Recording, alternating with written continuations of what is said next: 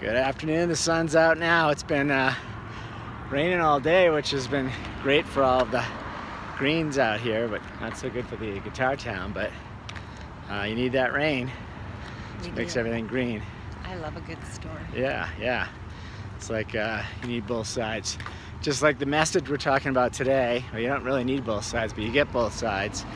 You guys have all heard the saying, where focus goes, energy flows. Meaning, whatever you focus on, that's where all your energy goes. And I'm talking about maybe your energy, not just your focus of your energy, but also all your vibrational energy. In other words, if you're focused on being a positive person, a real light giver, you attract other positive people, positive events and situations, opportunities flow your way. The flip side is true as well. If you tend to be negative and have a real low vibration, you tend to attract negative people or low vibrational opportunities, things that really aren't that great, and that's just the way it works. And in general, we have complete control over this because it is like a light switch. You can decide on every event that you run into, is it positive or negative, and how does it affect me? And you can always look on the bright side, right? But once in a while you can't control some of the events that happen. Yesterday we were out with a bunch of friends and having a blast, and music outside in the sun, and cocktails being delivered, and we're saying, how great is this? Best day ever. Someone gets a call about a death of a family friend, and it turns the whole situation around, until that person can kind of figure out, you know what, that person had a great life, and you look at it that way. But I think that's one of the analogies I like to use, because I've lost people very close to me, as you know.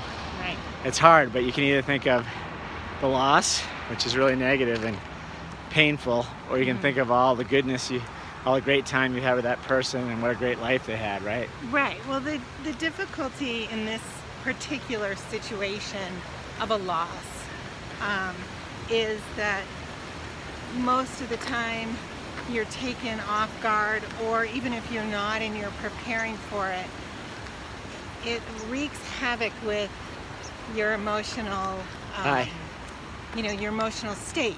And because it's not something that we're accustomed to dealing with often, thank goodness, right? It's not a daily occurrence, or, it's not something that happens often in our life, that we don't always know how to choose how to react. Well, and I'm using an extreme example, but people do run into roadblocks and speed bumps every day in their life. I can hear people out there saying, well, hey, I lost this sale, or I lost my job, or the waiter brought me the wrong dish that I ordered. Right. But those things are all things that can be replaced, and so therefore it's a lot easier to say, I can replace that.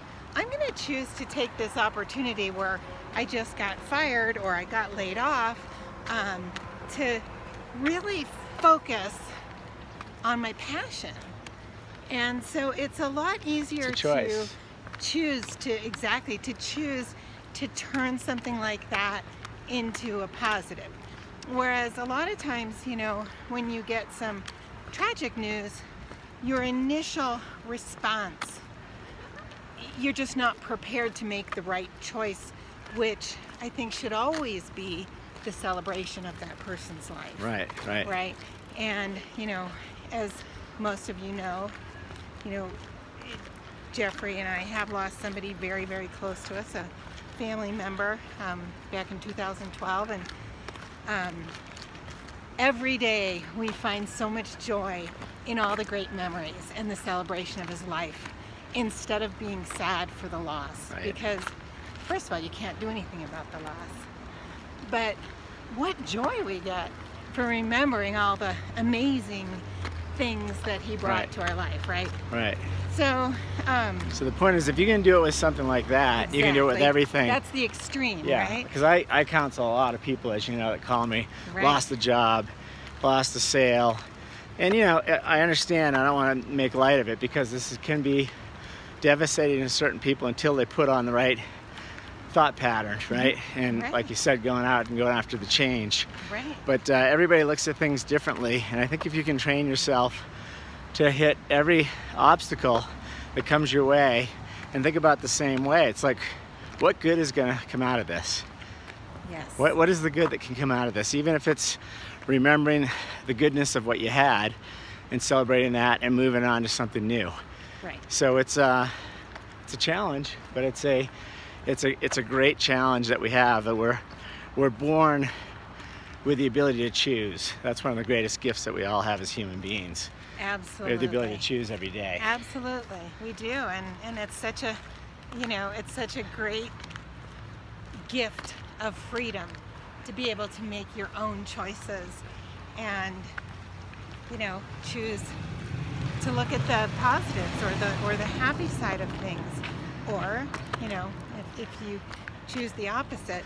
But then, as Jeffrey said, whatever you project out there, if you're projecting positives out there, positives are going to flow back because it's a natural attraction. But you attract it, right? Vibration, right? But if you're projecting, hatred or negativity or anything like that out there, it's almost like when you're mad and you get your sleeve caught. Right. Actually, I put On the that in the blog, so you guys can see the blog. I stole that from you. Karen said that the other day. Something wasn't going right, and she said, "What happens?" I think you said, "Why does your sleeve always get caught when things weren't going right?" And something happened. It wasn't a big deal, but your sleeve got caught. My sleeve got right caught after something spilled or something. Yeah, it was just funny. it was just, and I had a laugh about it. But it's your sleeve doesn't get caught when you're being proposed to or something. Yeah. Like. Well, really that's what I was saying. Basically, at the end of the day, I stole the sleeve getting caught. Yeah, when things aren't going well, that's when your coffee spills. Right. That's when you run out of gas. That's when you get a flat tire. That's all this stuff starts to come in, and you wonder, do we bring this stuff upon ourselves? And the answer is yes. I mean, through vibrational energy, you attract. Like attracts like. Exactly. You get what you give. That is my famous saying in the Pearl household. Our two daughters have heard that from day one. You get what you give, and that goes for the good and the bad and the ugly. And I hope most of the time you use it for good. Right. Because if you give good, you get good. And that's... Jeffrey, you just had a situation where somebody posted something out there on LinkedIn, I think, or Facebook, I'm not sure. And he was telling his daughter, who's disabled and has a helping dog, that people are good, and this dog needs surgery at 3. Oh yeah. Right, and it's a $5,000 surgery. And although he's going to pay for the surgery regardless, he set up a GoFundMe page because he wanted to show his young daughter how people can come together as a village and a community to help for the greater good of somebody else. Right. And so, he put the GoFundMe page out there, and we made a donation, as many other people did. And he posted back to Jeffrey saying, my little girl just ran out and gave me the tally of where we are after your donation, so thank you so much.